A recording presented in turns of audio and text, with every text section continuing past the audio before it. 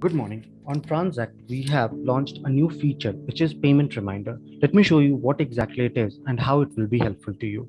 Let's go to our transaction module for that. In transaction module, on your right hand side very top corner, just near the create document, you will see an option of bell icon. Please click on this. This is our payment and delivery reminder option. So here whatsoever the document you will be creating in your purchase and sales document, like in the very first you create the purchase order, and in sales you go ahead and create an invoice. So for that, a particular reminder will get created on your transact. So please have a look, as there is one of the invoice which is created. So you can see that there is already a scheduled reminder here. You can see that repeat interval reminder sent when it was last sent.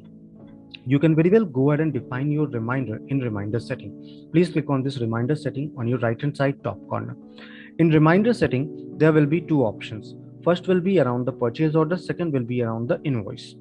So once I will go ahead and click on this edit option, you can see that there is an option related to the purchase order. So once you will go ahead and create the invoice, then at that point of time, the reminder will get stopped, which will be sent to the counterparty.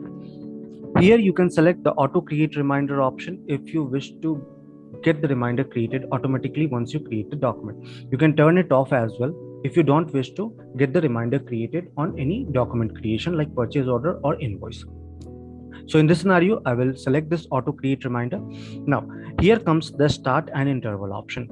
In the start option, you can see that it is after the due date. Same goes with the invoice. It comes at the event of payment due date. So we have provided the features like 7 days before due date, 3 days before due date, on due date, and next day of the due date. So you can choose it according to your requirement. Same goes with the interval process. You can set the reminder for every day. You can set the reminder for every 3 days or every 7 days.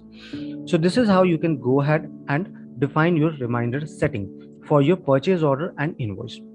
Now going forward, as this is a new feature, so what about your previous orders? As because once you go ahead and see, the reminder doesn't get created for your previous order. So in this, you can go ahead and manually create a reminder on transact. Again, let's go to our transaction module for that. In transaction module, suppose this is one of the PO for which the reminder have not been created.